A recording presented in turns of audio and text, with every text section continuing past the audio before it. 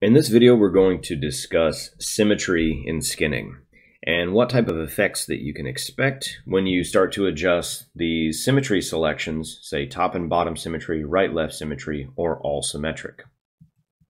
So I've got an example component here, and we've set different types of symmetry at each of these three cross-sections.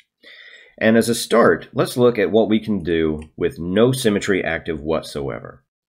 So we know that we can adjust these angles independently.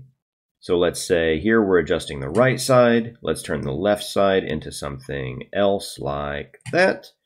Let's set the bottom side to do something. So, and in fact, let's take the bottom side here and make it do something like that. So we've set different conditions at each one of the points on this cross-section. You can give them different strengths, different slew angles. You can give it different directional angles as it passes through. So no symmetry whatsoever is enforced on this particular section. All right, let's go to cross-section 2 where I've turned everything on. So every single line through here is going to be symmetric.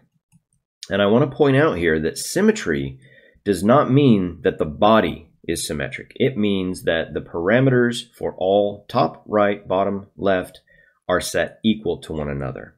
So in this case, if we turn our angle up to say around 40 degrees, notice that the right, bottom, and left are all at 40 degrees.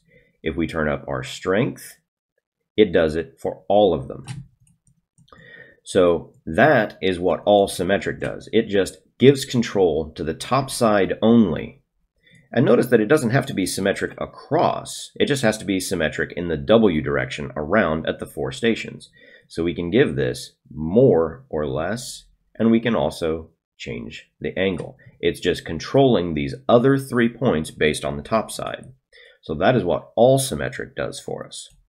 If we come here to cross-section 3, we have control of the top side and the right side, but the bottom and left are made to be symmetric relative to these 2 stations.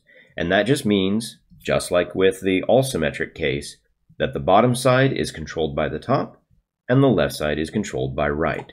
So let's see again what happens. Let's change our top angle to have, say, some positive, and let's give it a little bit less strength on one side and more on another. And then for the right side, let's give it some negative angle and maybe a bit less strength here and some more strength there.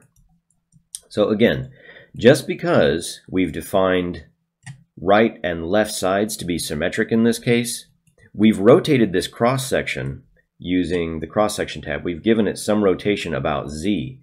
So it doesn't mean that the body itself is in any way symmetric. It simply means that control over those angles and strengths are defined by these boxes.